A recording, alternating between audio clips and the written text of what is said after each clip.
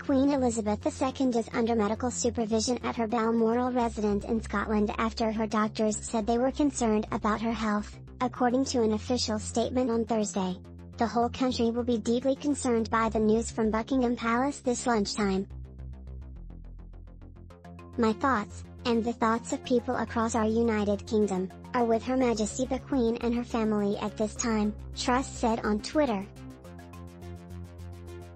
The monarch's health has been a cause for concern over the past few months as she has increasingly taken a step back from public events. Earlier this year, the Queen tested positive for COVID-19 but suffered mild symptoms as she was vaccinated.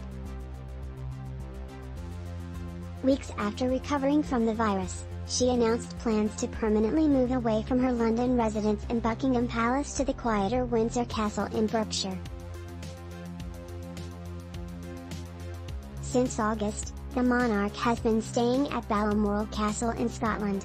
The Queen completed 70 years on the throne in June, becoming the first British monarch to do so. However, health concerns prevent her from attending several events that were part of her Platinum Jubilee festivities.